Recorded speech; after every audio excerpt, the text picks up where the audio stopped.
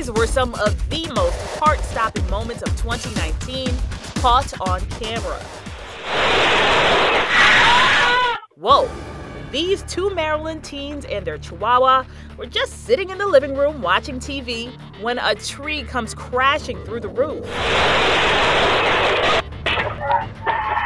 But look, did that fridge save their lives? If the refrigerator was not where it was in the kitchen, the girls would have probably been crushed.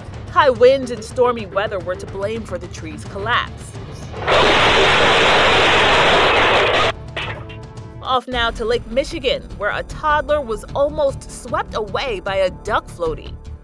His mom had apparently let go for just a second, but it was just long enough for him to float out of her reach. Luckily, paddleboard instructor David Benjamin tried his hardest to reach the scared child. He starts grabbing the head of the duck. I can see he's, full crying mode, stomping his feet, just terrified. But just in the nick of time, after the ducky flips over, dunking the boy in the water, a boat arrives and pulls the toddler to safety. Look at the kids here. They're oblivious to the fact that their parents might have to make a crash landing. The throttle cable on their single-engine plane snapped.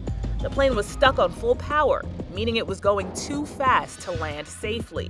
We're going to declare an emergency. I have no throttle control. Pilot Devin Miller circles the Mississippi airport before reaching a mechanic. If he's in flight, he may have to come in for a landing and you turn the engine off. So that's what Devin did. You guys have crash vehicles there on site, you can scramble. We do. But luckily, they didn't need it. And Devin comes in for a safe landing, much to his wife's relief. This hiker in Hawaii caught her own drama on camera.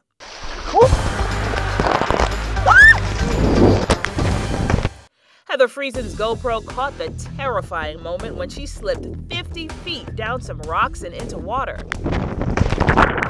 You can see in the video there's kind of this little trickle of water that was in the shadows, which I didn't see. I stepped right on it and my right foot came out from under me, so I started falling.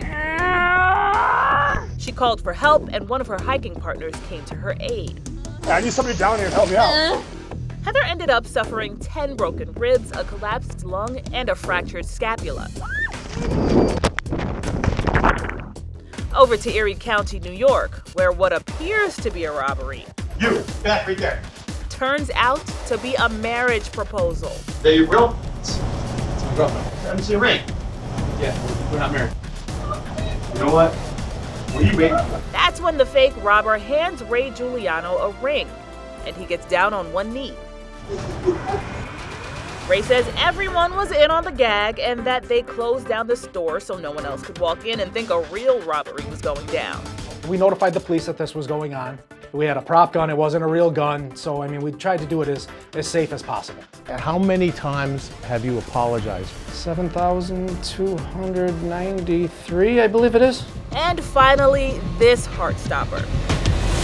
A tiny Pomeranian doesn't make it onto the elevator in time with their owner. The leash is still on and the pup could have been strangled.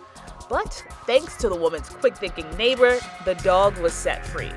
The whole time this is all happening, that the girl was inside screaming. As soon as those doors shut, she was screaming, and I could hear it the whole time.